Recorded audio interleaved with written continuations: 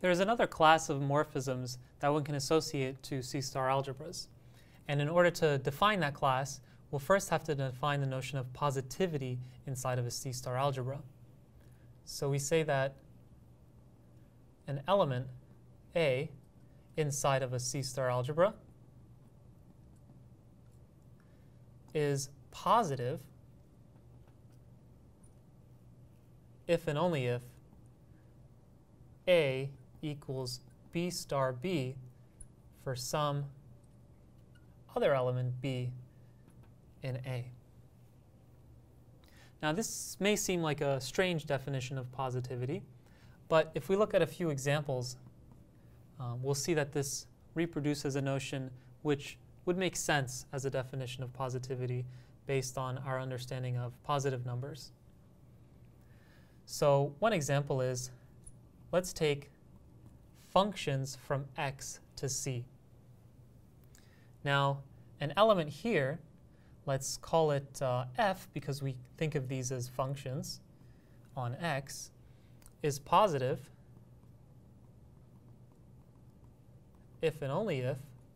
Now remember how we were able to express f as a sum of numbers. So if and only if f of x is positive for all x. Now it's very interesting to see why this all works out, and it's going to allow us to think about how we can actually multiply two different functions and see what happens in terms of their representation. So let's say I take two functions. Let me not use f because I've already used it here. Let's say g and h. So let's say g and h are two functions, which we know we can write as g of x, ex, and h as a sum over all elements in x, h of x, ex. Now what happens when we multiply these two functions? G times h. Now this is going to be the product of both of these sums.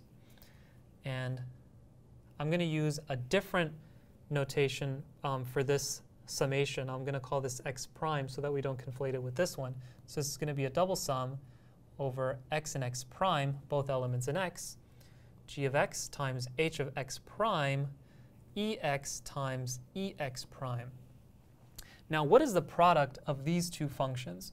So ex is the function that gives us 1 at x and 0 everywhere else, while ex prime is the function that gives us 1 at x prime and 0 everywhere else.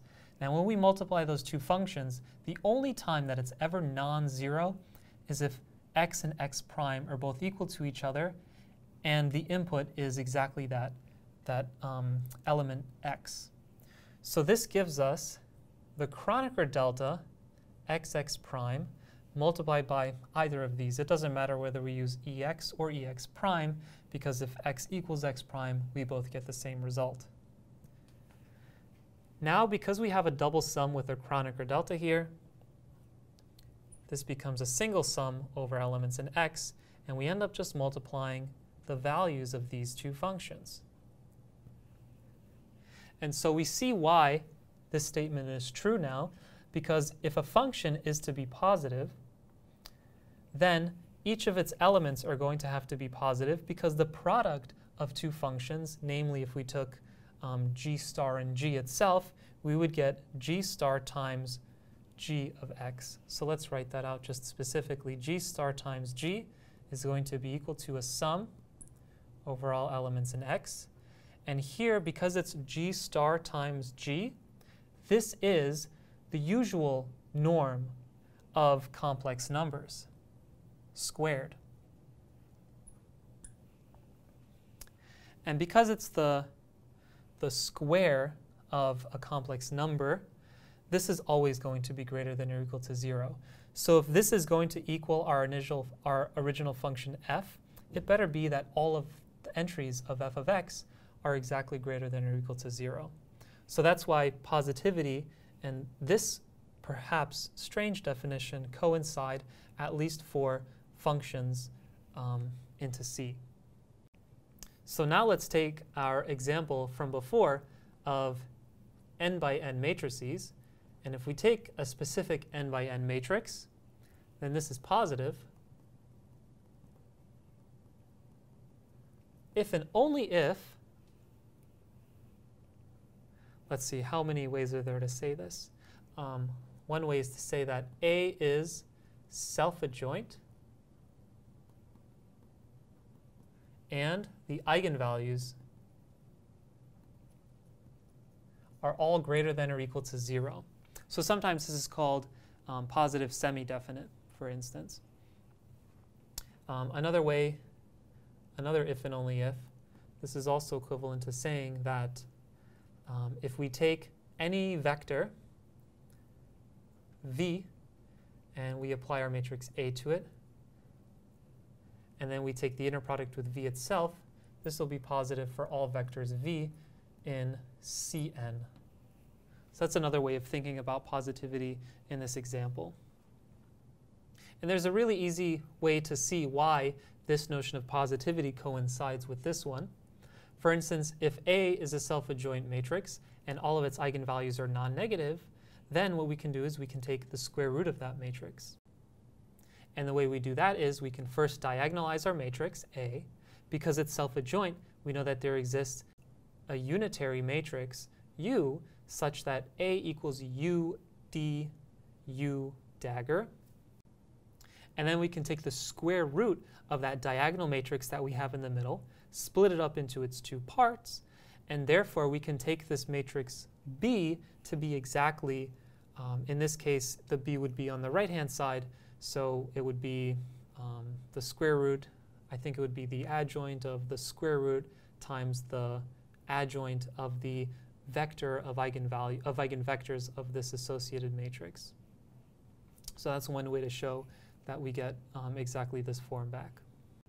And to see that this is positive given this structure is even much simpler, because if A equals B star B, then we could move the B star over to the other side, and we get, because this is an inner product, we have a vector with itself, namely B applied to the vector V, take the norm of that vector, which is always going to be a non-negative number. So it's not so difficult to see how these two notions coincide. Now, given this notion of positivity, we can ask for a map to not preserve all of the algebraic structure, but just to preserve this notion of positivity. So a linear map from two C-star algebras A to B, and this time I will use slightly different notation to distinguish it from the star homomorphisms we defined earlier. So a linear map, let's call this capital F, is positive whenever f of a positive, let's use now A star A, a positive element is equal to another positive element for some B in B. And it's positive unital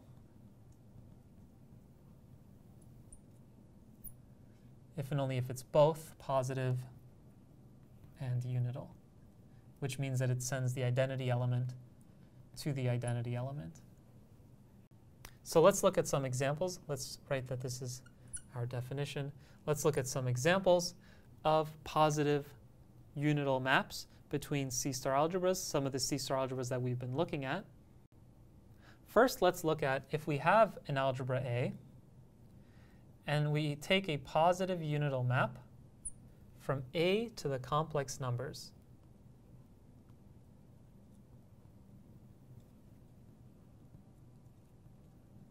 Every such positive unital map is called a state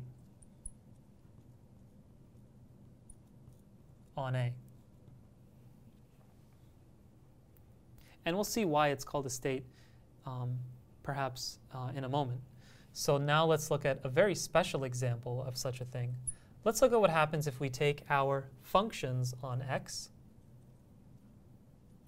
and we take a state on that C-star algebra.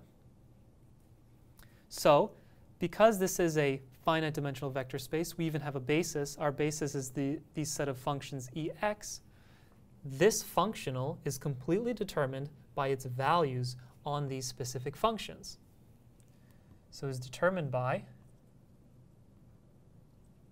right? Every linear map is determined by what it does to a basis. So it's determined by omega of ex for all x and x. Now, because ex is an example of a positive element, we know that this number is going to be greater than or equal to 0. And we also know that the sum of these ex's over all x and x is equal to the identity function on the set of functions from x to c. Why is that? Well, if we take any function and we multiply by it by the function that takes the value 1 everywhere, then it doesn't change the function that we have.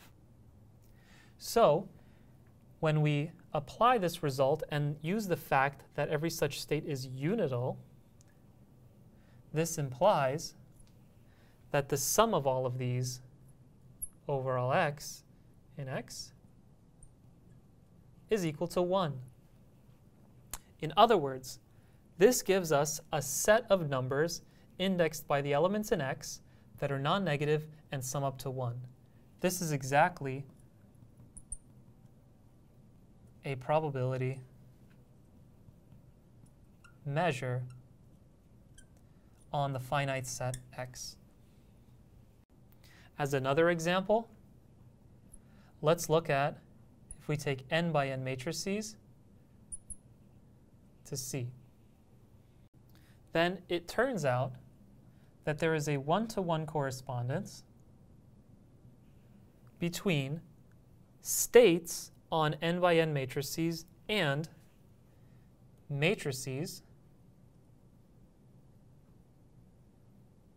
rho, n by n matrices rho, such that rho is positive and the trace of rho equals 1.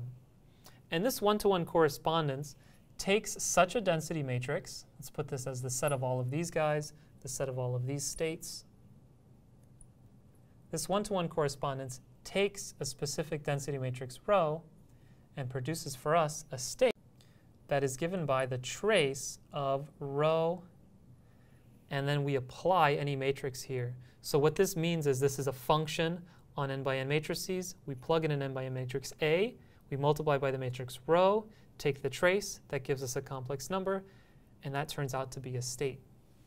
And we'll analyze why this one-to-one correspondence holds in more detail in shortly.